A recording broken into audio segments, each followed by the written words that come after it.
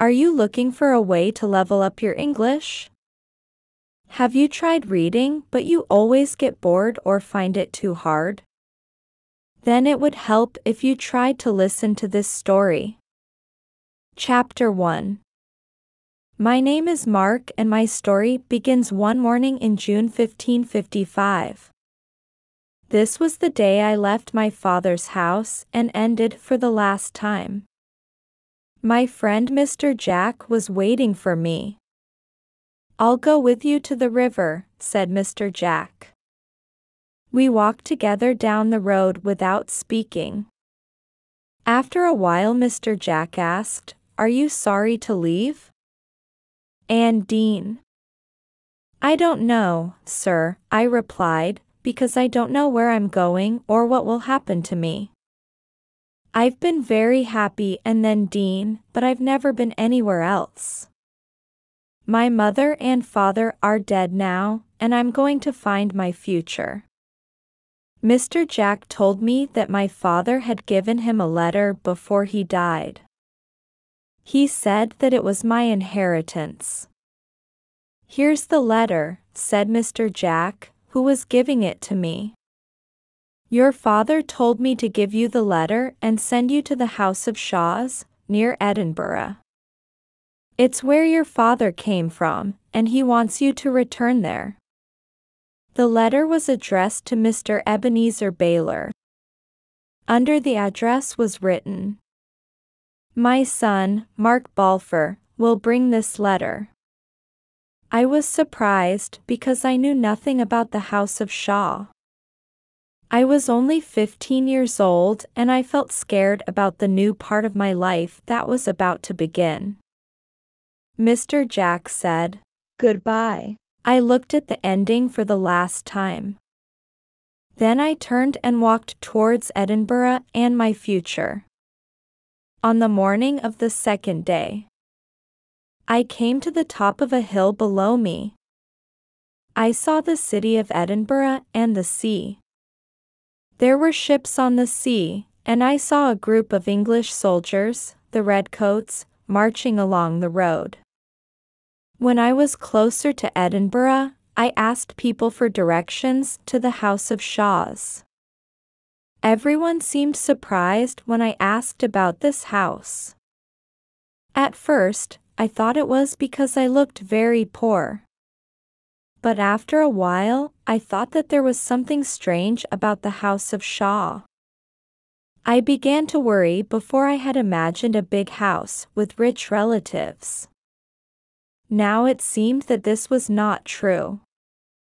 What was waiting for me at the House of Shaws? I thought there was only one way to find out. I walked on.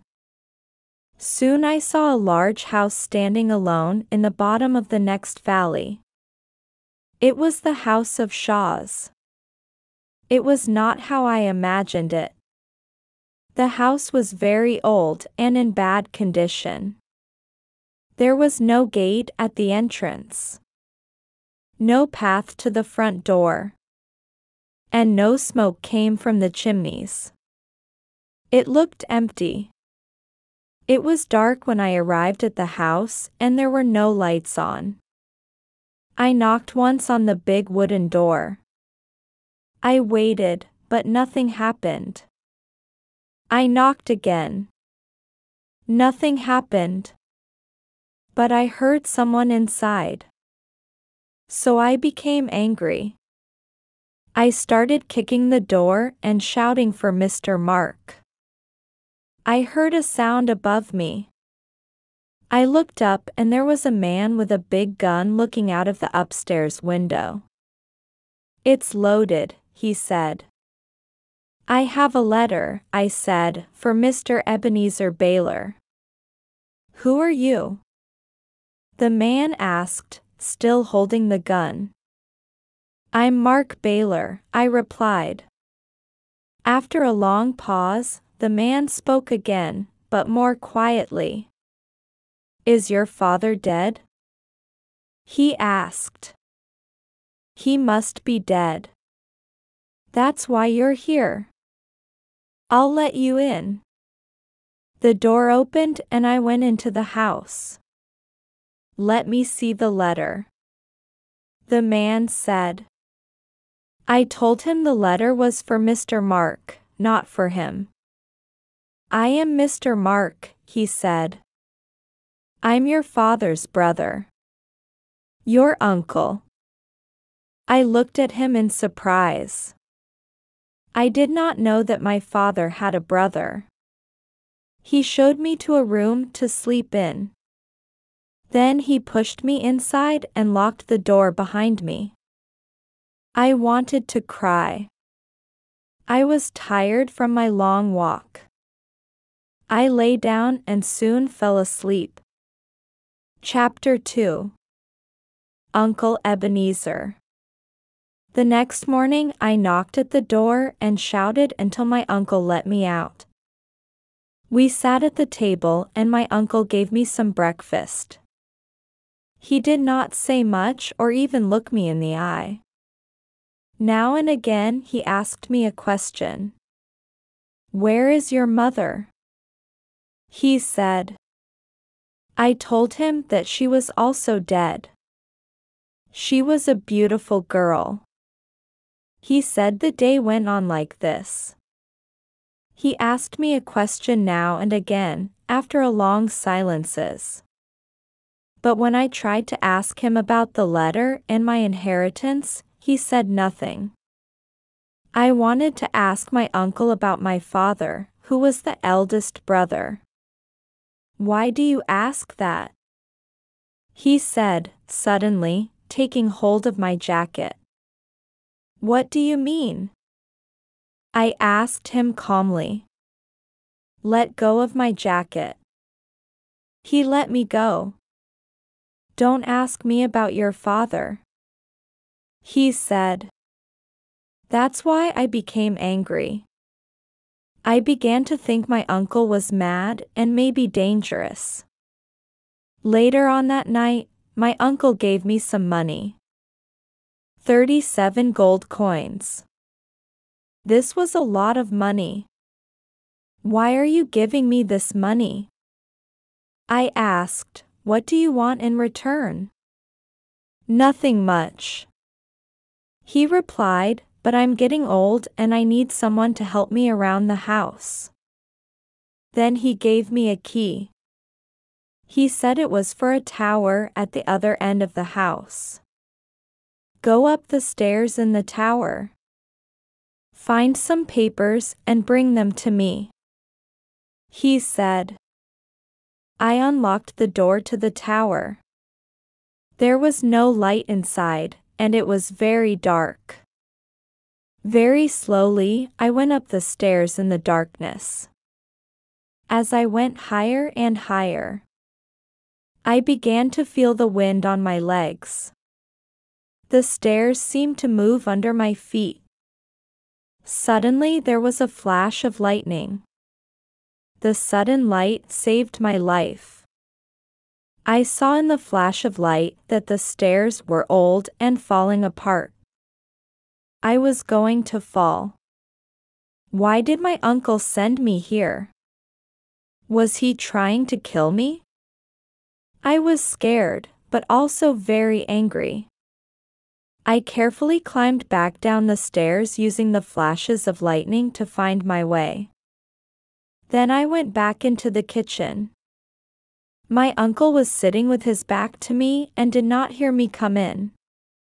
I put my hands down heavily on his shoulders. This shocked my uncle. He was an old man and he fell down to the floor. I left him there and looked for a weapon. My uncle was a danger to me and I wanted to know why. I found an old dagger. I sat with it and waited. When he opened his eyes, I began to ask questions. "Why don't you want to talk about my father? Why did you give me the money? And most importantly, why did you try to kill me?" The old man looked very weak and tired. "I'll answer your questions in the morning," he said. I locked him in a room and waited for morning. The next morning we had breakfast. While we were eating, I watched my uncle carefully. I was waiting for him to answer my questions, but he said nothing. Suddenly there was a knock at the door. I opened it and saw a young boy in a sailor's uniform. "I have a letter from Mr. Mark from Captain Hosen." The boy said he showed me the letter. "I'm very hungry," he added. "Hop in." I let him in and he finished my breakfast. My uncle read the letter, then gave it to me. Here is what it said. My uncle told me he was doing some business with Hosen, the captain of a ship called the Covenant. "Let's go and see him," he said. "And then afterwards we could visit Mr. James, the lawyer. He knew your father." I thought about this and decided to go. I wanted to meet this lawyer. Maybe he could answer my questions. And with lots of people around, my uncle couldn't try to kill me again. I thought I also wanted to see the sea. "Let's go," I said. On the way there, I talked to the young sailor. His name was Oliver. My uncle did not speak at all. Oliver told me about the ship, the captain, and the rest of the sailors. He said that Captain Hosen was violent and was not a very good sailor. Oliver said that a man called Mr. Schwan really knew how to sail the ship. We came to the top of a hill. From there, Oliver showed me the Covenant out at sea. There was also a small boat that took people out to the ship. We walked down the hill and went into a inn. It was very warm inside. After a while I decided to go outside to get some fresh air. When I left, my uncle was talking to Captain Hosen outside. I talked to the owner of the Acres Inn and he told me a very interesting story. The story was that Ebenezer killed my father, Alexander, because he wanted the house of Shaws. So Alexander was the eldest son. I asked.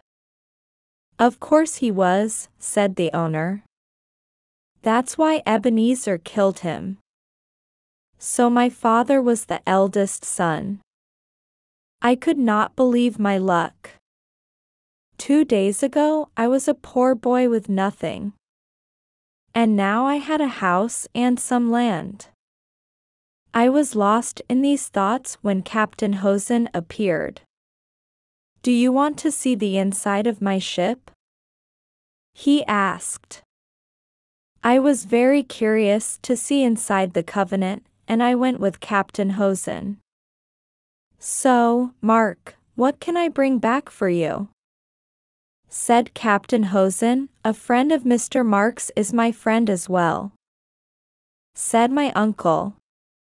I climbed into the small boat and went across the water towards the Covenant. By the time we arrived at the ship, I thought that Captain Hosen was a good friend. When we were next to it, I was surprised at how big it was. I was not really listening to what the captain was saying. Hosen said that I must go on to his ship first. A rope was sent down for me. I was pulled into the air and put down on the deck of the larger ship. Then the captain came up. "But where's my uncle?" I asked suddenly. I ran to the side of the ship.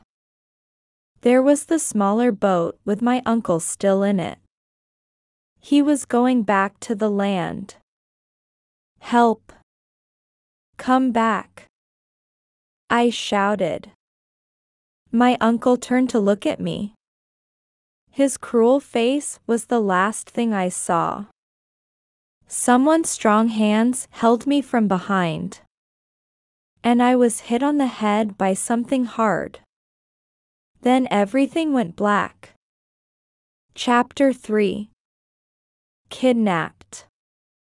When I woke up, it was dark. My hands and feet were tied together with rope, and I was in great pain. I was very confused. I knew that I was somewhere inside the ship. It was going up and down with the movement of the waves. I felt seasick. I fell asleep again, but not long afterwards. A small man woke me and held a light up to my face. I was very ill. My head hurt. I did not want to eat, and I had a fever. The small man came back with the captain. "You must do something. I heard the man say he'll die if you leave him in here." Then the man, Mr. Rash, cut the ropes and carried me upstairs. He put me at the front of the ship with the rest of the crew. Then everything went black again. I stayed here for many days and slowly got better. Oliver told me that the ship was going to America. At this time, white men were still sold as slaves in America. I was certain that this was my uncle's plan for me. He paid Captain Hosen to sell me as a slave in America. Oliver then told me about the other men. Mr. Riot was a good man, except when he was sober. Mr. Schwan, the man that really knew how to sail the ship, was only dangerous when he was drunk. He often hit Oliver when he was drunk. One night when Mr. Swan was drunk, he killed Oliver. Captain Hosen told me I had to do Oliver's job. I now had to stay in a different part of the ship with Mr. Swan. In this part of the ship, they kept all the food, drink and weapons. Later on, we all sat at a table. There was a bottle of brandy in front of Mr. Swan. He put out his hand to take the bottle, but Mr. Reet stopped him. "You've already killed a boy because you were drunk," he cried. "Now stop." And he threw the bottle of brandy into the sea. Mr. Swan jumped up. He looked like he was going to kill for the second time that night. But Captain Hosen stopped him. "Enough," he said. "Do you know what you've done?"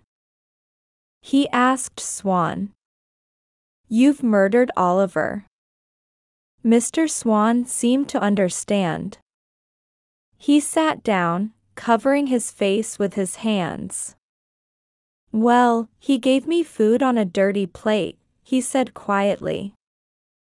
The captain led Swan to his bed. "Go to sleep," he said. Mr. Swan lay down on the bed and started to cry. Now I was Mr. Swan's servant, but I was happy to work because it stopped me from thinking too much about my situation. A week went by. The weather was not good for sailing and we were not getting very far. I thought we were halfway across the Atlantic, but this was not true. We were still sailing south around the west coast of Scotland. One night it was very foggy. At about 10 o'clock I was serving dinner to Mr. Rash and the captain. We heard a loud noise as the ship hit something. The two men jumped up and went to look. "We've hit a boat in the fog." Someone said the other boat sank to the bottom of the sea with all the crew except one man. This man was brought on to the Covenant. He was a small man. He wore good quality clothes. And he had 2 guns and a sword. He and the captain looked at each other. The man told us that his name was Alan Breck Stewart. He was from Scotland. A Jacobite. He fought against the English a few years before the English won, but their soldiers, the Redcoats, were still looking for Jacobite fighters. Alan Breck was trying to get to France and escape them. He asked Captain Hosen to take him there. France, said the captain. No, I can't do that. But I can take you back to Scotland for some money. Of course. The captain sent me away to get some food for Alan Breck. When I came back, he was counting out some money on the table. The captain looked excited. Give me half of those coins and I'll take you to Scotland, he said. Alan Breck put his money away. I can't, he said. The money is not mine. It's for my chief. I can't give much of it away. But I'll give you 60 coins if you take me back to Scotland. Take it or leave it. I could give you to the Redcoats, said the captain. That isn't a good idea. Those soldiers want this money too. They have to give it to King George. If you give me to the Redcoats, they won't let you keep any of this money. Well, 60 coins it is.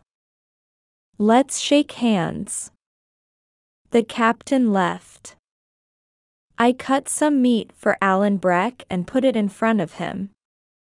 So you're a Jacobite? I asked. Yes, he said. And you? I imagine you support King George, not one or the other. I said because I did not want to make him angry. There's no more brandy, he said. I want a drink for my 60 coins. I went to get the key to the brandy cupboard from the captain. It was still foggy outside. I saw the captain talking to Mr. Riot, and I heard what they were saying. They were planning to kill Alan Breck, so that they could take the rest of his money. When I heard this, I felt scared and angry. I did not want to be on a ship with such dishonest, violent men. My first thought was to run away, but I decided not to. I stepped forward. Captain, I said, the man wants some brandy and the bottle is empty. Can I have the key to get some more? The men were surprised to hear my voice and turned around quickly. That's the answer, said Hosen to Mr. Rash. Mark can get the guns. He knows where they are. Then he turned to me and said, Listen, Mark, that man is a danger to the ship and we must do something about it. The problem is this, Mark. All our weapons are locked in the room he is in. Now, if I go in and take the guns, he'll know something is wrong. But if you go in and take a gun or two, he won't notice. If you do this, you can have some of the money too. I'll remember this when we arrive in America. I agreed to help them, but really, I did not know what to do. They were thieves and murderers, and I did not trust them. But then what chance did one man, Alan Breck, and one boy me, have against a whole crew? Chapter 4. The Fight. I walked back into the room where Alan was eating, and I made a decision. Do you want to be killed? I asked him. He jumped up quickly. They've murdered a boy already, and now they want to kill you. I said. Will you help me? He asked. I will, I said. Now we looked around to see how to defend ourselves. There were 2 doors into the room and 1 small window. We closed one of the doors and left the other one open. He took out his sword and gave me all the guns. "Now listen to me," he said. "How many men are there?" 15, I said. "Well, there's nothing we can do about that.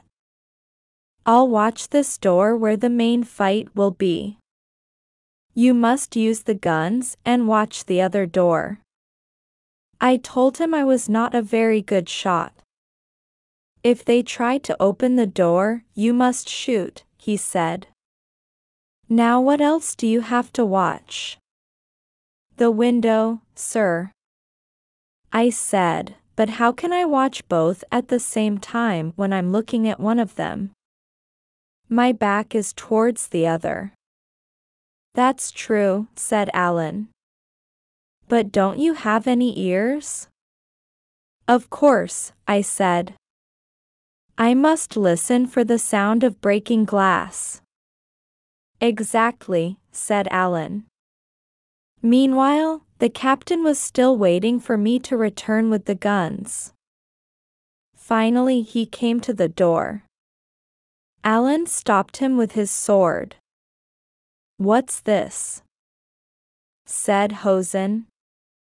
"I saved your life. And you show me a sword." "I know what you're planning," said Alan. "Now get your men together. I want to start this fight as soon as possible." The captain looked at me. "I'll remember this, Mark," he said. We waited and listened. We heard voices and the metal sound of swords. Then silence.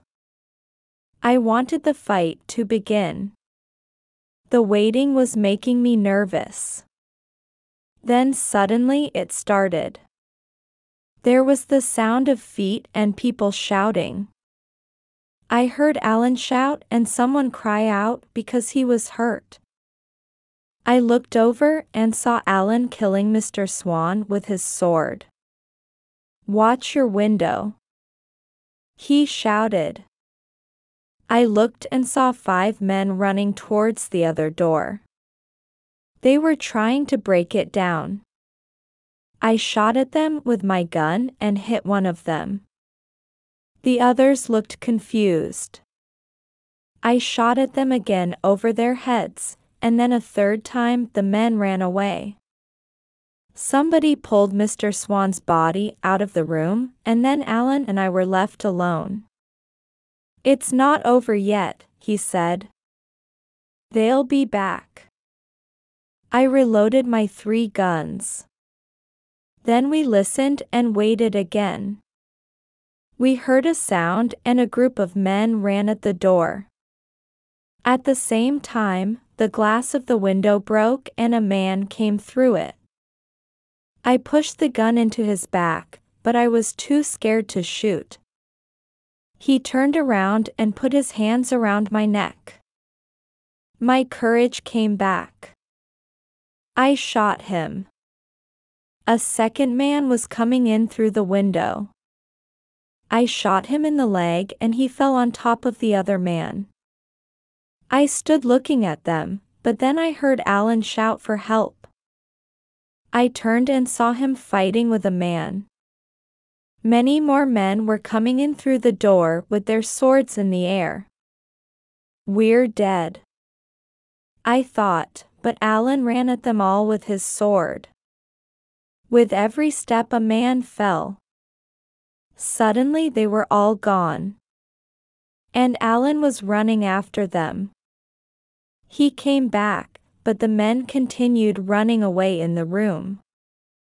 There were 3 dead men on the floor, and another man lying dying near the door. Alan and I stood together. "We've won," he said calmly. I sat down. It was hard to breathe. I thought about the 2 men I killed. Suddenly I started to cry like a child. You're tired, Mark. I'll watch and you can sleep, he said. You've done well. I slept for 3 hours. Then it was Alan's turn to sleep. I knew that there was nobody sailing the ship. It was moving gently with the wind. I heard the sound of the birds and I knew we must be near land. I looked out of the window and saw the hills of the Isle of Skye on the right and behind us. The Isle of Rum. Chapter 5. The ship goes down. Alan and I ate breakfast at about 6 o'clock in the morning.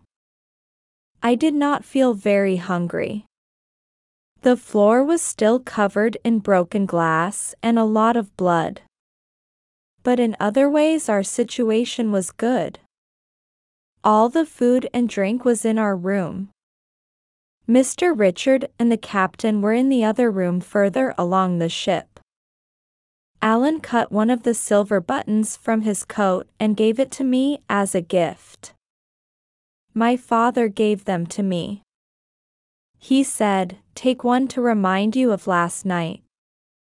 Anywhere you go, show that button. My friends will help you." Not long after Mr. Rash and the captain came to talk to us. They looked very tired.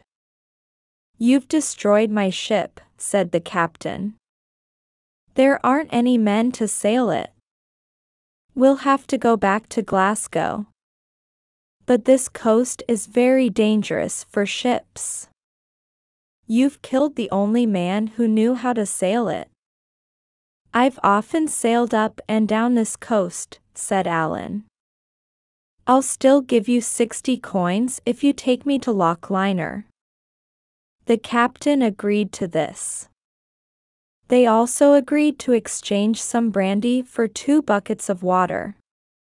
The captain and Mr. R.I. were happy, and we cleaned up our room.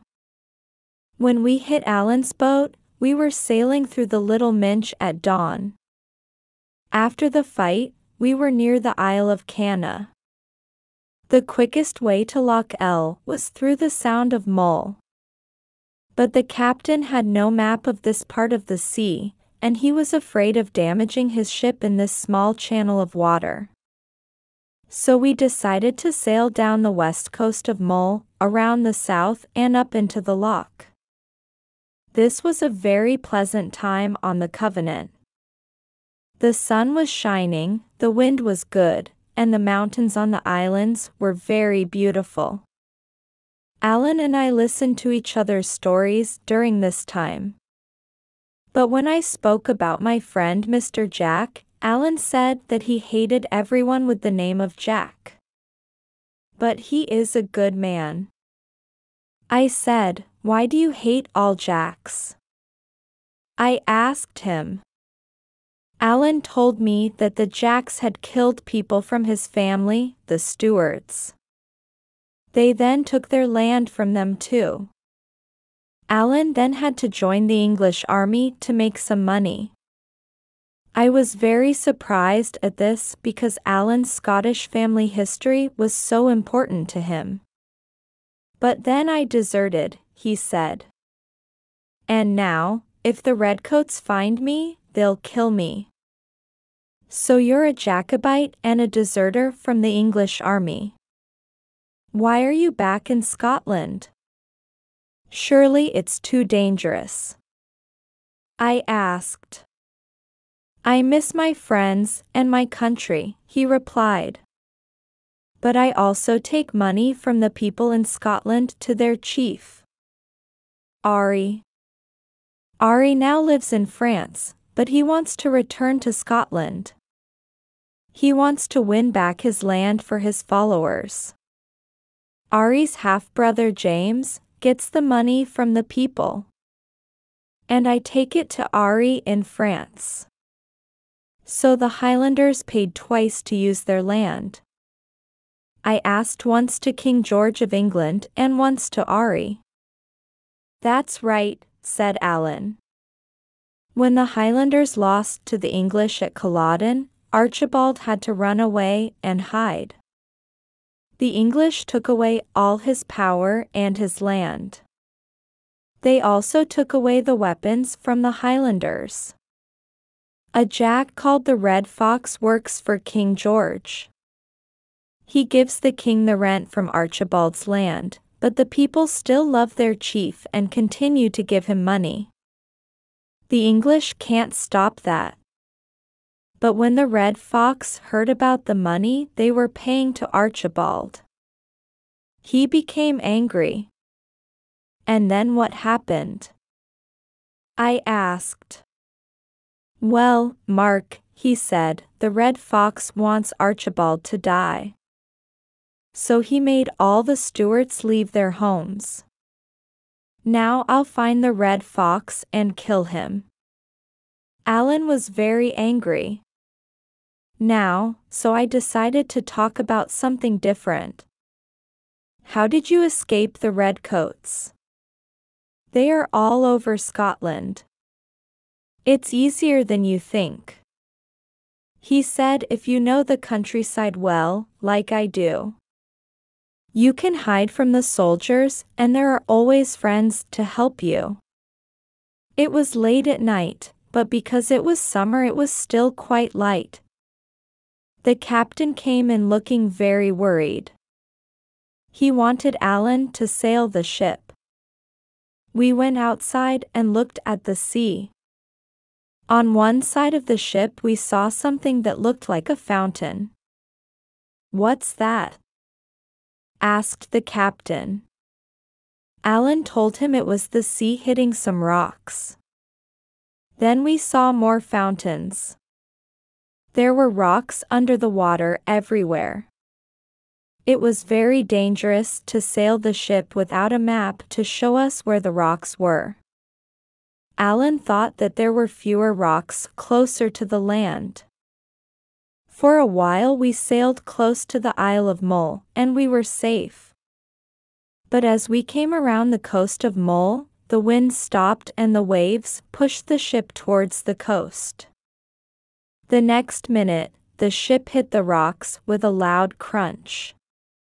We all fell down on the deck. The waves grew bigger and the ship was thrown onto the rocks again and again. Some of the men were trying to put a small boat into the sea. It was very difficult because the sea was so rough. Waves kept breaking over us and the ship was sinking. Suddenly one of the men cried out. A huge wave hit the Covenant, and we were all thrown into the sea. My head went under the water and I started to sink. I came up, but immediately I was pulled down again. I cannot remember how many times I sank and came up. The waves and the wind were very strong and it was difficult to breathe.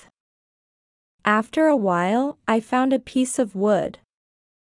I held on to it until I was in calm water. I looked around me and saw some land not too far away. By now I was very cold. I knew I must swim to the land or die. It was very hard, but after an hour I was finally on land. I lay on the beach in the moonlight. I was tired but alive. Chapter 6. The Murder of the Red Fox. There was nothing on the land. No houses, no lights. Just land. I was tired but happy to be alive. I did not know if any of the others survived. When morning came, I climbed to the top of a hill and looked out at the sea. There was nothing on the sea. No ship, not even the smaller boat. I looked around me and saw that I was on a small island. Nobody lived there. It was separated from the mainland by the sea and there was no way of getting there. I'm completely alone. I thought I had nothing except a little money and Alan's silver button. I did not know much about the sea and how to survive. But I was hungry, cold, thirsty, and tired. I needed to find food. I ate shellfish from the rocks. It sometimes made me ill, but it was food. I was starting to lose hope, when one day I saw a small boat with 2 fishermen. I shouted and waved to them, but they sailed on, saying something in Gaelic and laughing. I lay down on the ground and cried. I'm going to die on this island, I thought, but the next day the sun was shining. The shellfish did not make me ill, and I began to hope again. I climbed onto a rock and looked out to sea. There was the same small boat coming towards the island. I ran down to the beach. Help! Please stop! I shouted as the boat came closer. I saw that it was the same 2 fishermen as before, but with another man. The boat stopped and the man started shouting at me and waving. I only understood 1 or 2 words. I heard the word tide. Suddenly I understood. Do you mean that when the tide is low? I did not finish my sentence. Yes, yes, shouted the man. I turned and ran to the other side of the island. I heard them laughing behind me. I saw that when the tide was low, the island was attached to the mainland. It was only an island when the tide was high. I've been here all this time, when I can walk to the mainland twice a day. When I arrived on the mainland, I asked an old man for information about Alan and the other man. You must be the boy with the silver button, he said. Yes, I am, I replied, surprised. Well, then, he said, you must go to Toros and take the boat from there to meet your friend in Japan. So once again I was traveling through an unknown country. This was the highlands, Alan's country. There were high mountains on either side of me and dark clouds in the sky above. The people looked very poor, but they helped me on my journey. After some days of traveling, I arrived and happened to meet Alan. I saw the redcoats of the English soldiers moving across the north coast. I was worried because I knew they were dangerous for Alan. I also knew that Alan was somewhere on that coast waiting for me. I started to have doubts. Was I doing the right thing? Why was I looking for Alan? He was a dangerous man to be with. Perhaps I should return to the south and leave Alan. As I sat thinking, I heard the sound of men and horses coming through the wood. Soon 4 men with their horses appeared. The first man had red hair and looked important. I knew immediately that he was the Red Fox from their clothes. The others looked like a lawyer, an army officer, and a servant. When I saw these men, I made my decision. I must find Alan. I thought when the Red Fox was close, I asked him the way to the car. A nearby village. Who are you? He replied. And why are you so far from your home country? He knew from my voice that I was not from this part of Scotland. I'm an honest supporter of King George of England. I told him I'm not dangerous. The Red Fox did not believe me. We'll wait for the soldiers, he said. He turned to look at the lawyer. As he turned, there was the sound of a gunshot from higher up the hill. At the very same time, the red fox fell to the ground. "I've been shot," he cried. "I'm dying." The lawyer held the dying man in his arms. The red fox looked from the lawyer to his servant. There was fear in his eyes. "Take care of yourselves," he said to them. He sighed. Then his head fell forward. He was dead. The lawyer put him down on the road. This woke me from my shock. The murderer. The murderer. I cried and began to climb the hill. After a few minutes, I saw the murderer moving away not far in front of me. He was a big man with a black coat and a large gun. "I can see him," I shouted. The murderer began to run. I looked back down the hill. The soldiers were there now, and the lawyer and the officer were telling me to go back. "No," I shouted, "you come up here. I'll give you 10 pounds if you catch that boy," shouted the lawyer. "He's working with the murderer." He stopped us and started talking while the murderer killed the red fox. Chapter 7: The Long Journey Home. I was confused. Things were changing so quickly. I did not know what to think. Soldiers began to climb the hill after me. "Come in here among these trees," said a voice nearby. I did what the voice said and heard gunshots going through the air, past the trees. Just inside the trees was Alan. He said nothing except to run. He started running across the mountain and I followed him. After a while, we stopped running. "This is serious," Alan said. "Do as I do for your life." At the same speed, we ran back across the mountain, but a little higher. Finally, we stopped behind some trees. We were breathing quickly. Alan moved first. He went to the edge of the wood and looked around carefully. Then he came back. "Are you all right, Mark?" he asked. I said nothing and did not even look at him. A man was murdered in front of me. The man that Alan hated. And here was Alan, hiding in the trees, running from the soldiers. Was Alan the murderer? Or did he order someone else to kill the red fox?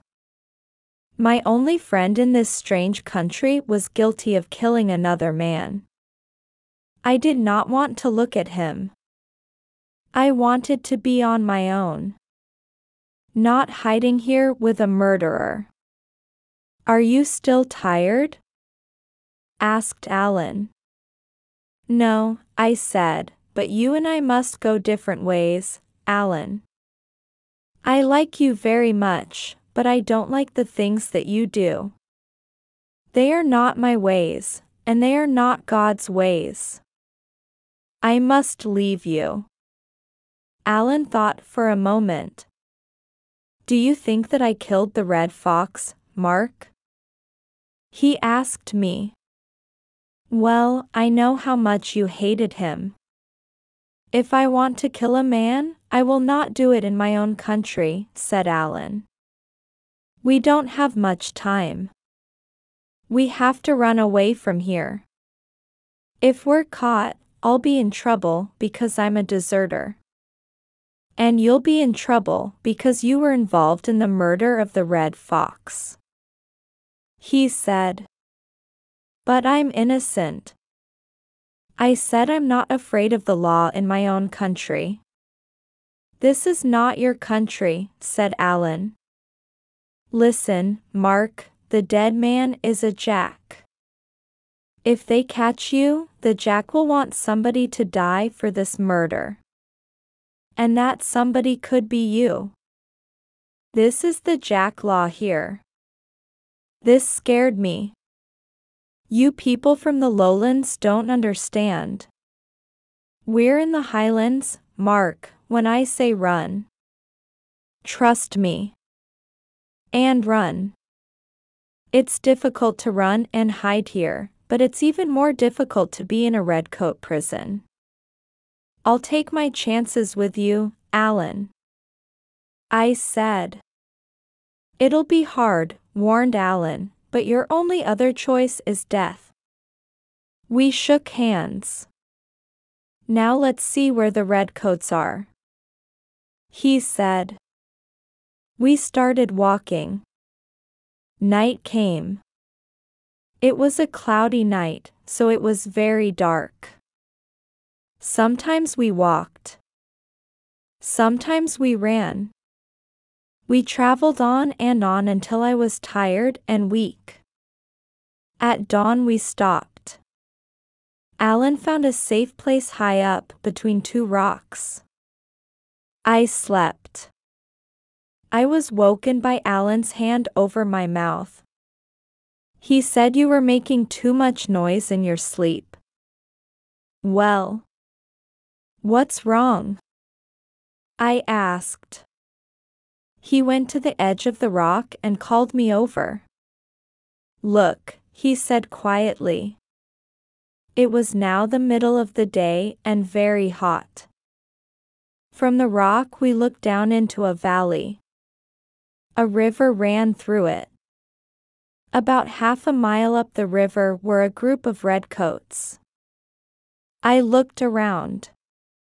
There were more redcoats everywhere. I looked. I was afraid of this Mark, said Alan. They began to arrive about 2 hours ago.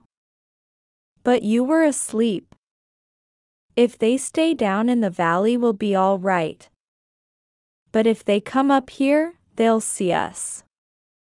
We'll stay here until it gets dark, and then we'll try to get past them. All that day we lay in the hot sun. But we had no water. So finally Alan decided we had to move. We jumped down from the rock and waited in the shade. The sun also made the soldiers tired. Many were sleeping. We started to leave the rocks. We moved slowly, but by the evening we were some distance away from the redcoats. Later on we found some fresh water and washed and drank from it. We felt safe and decided to stop and eat. So we traveled like this for several days.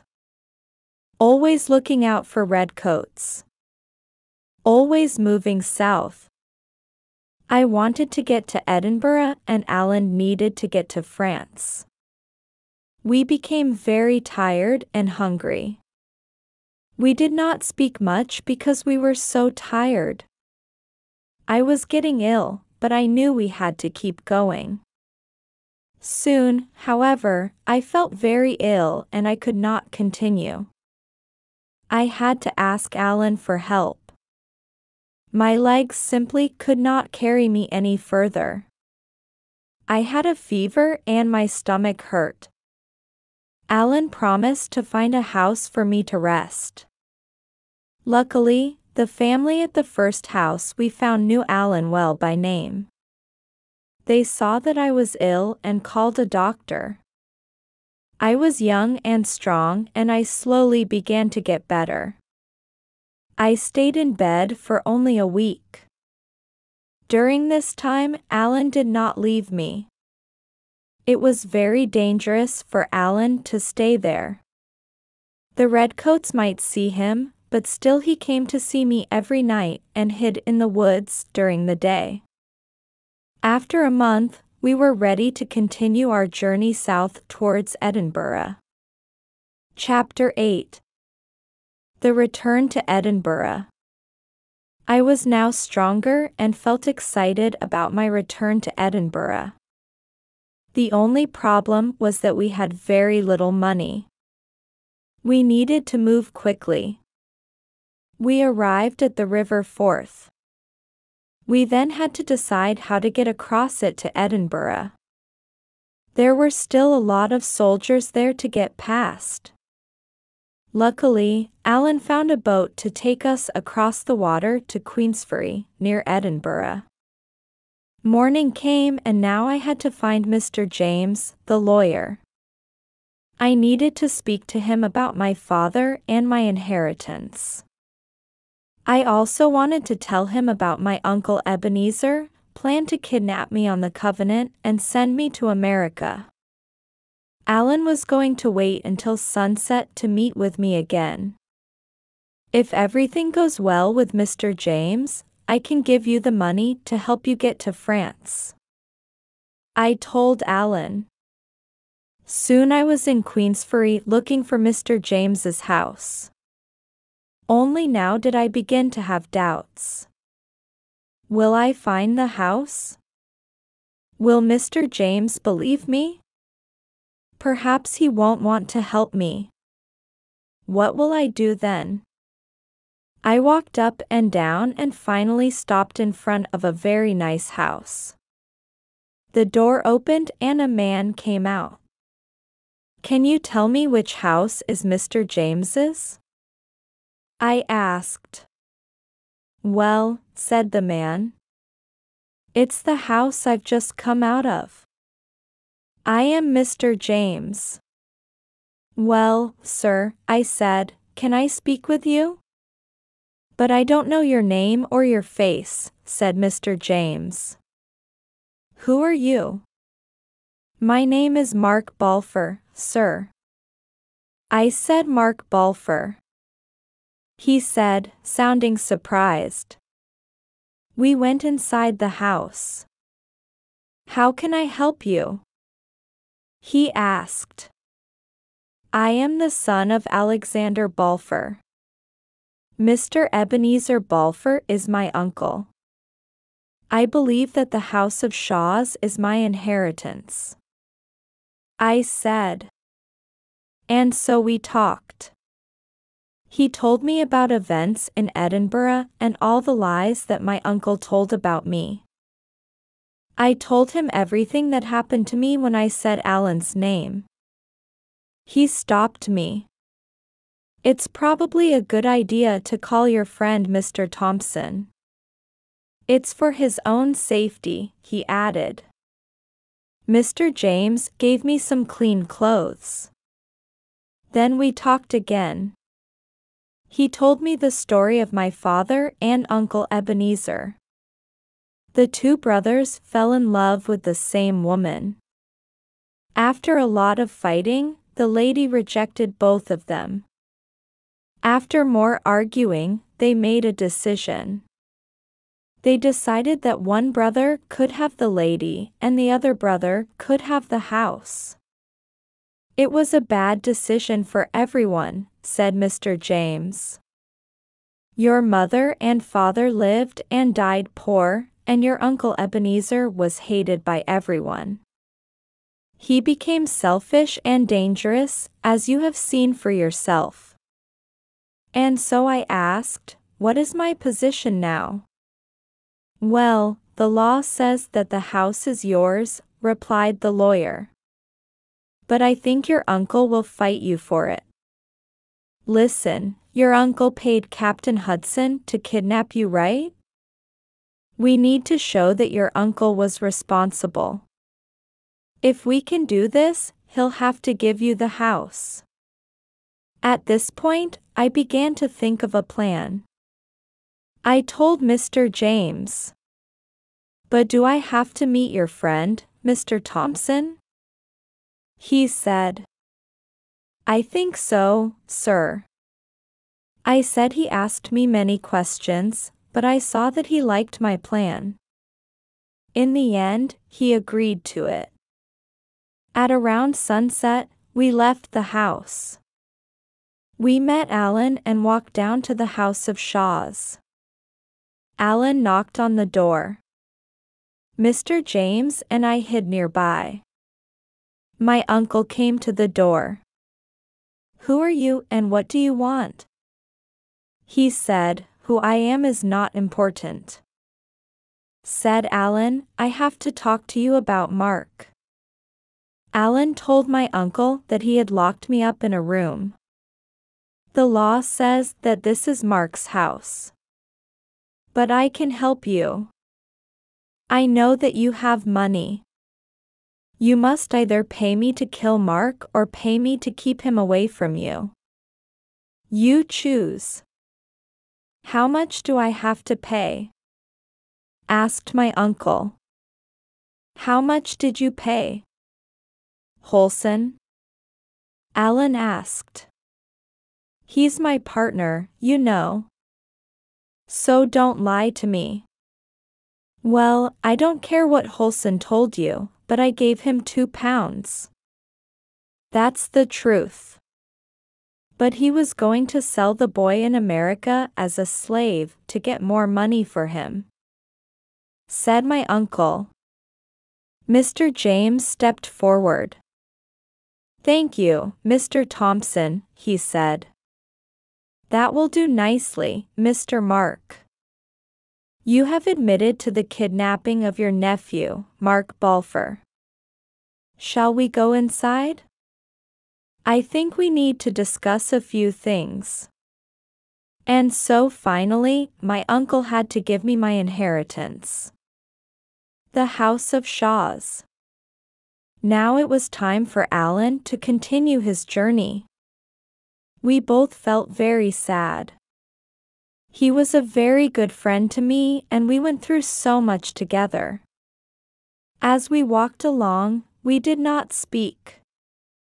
I gave him the few coins I had with me so that he could get something to eat on his journey.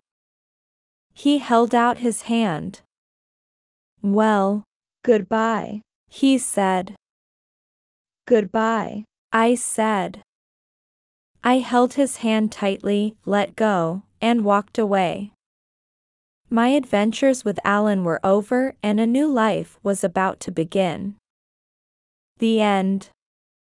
If you enjoyed the story and want to say thank you, then you can subscribe to our channel and visit for more stories. Thank you. Watch this video.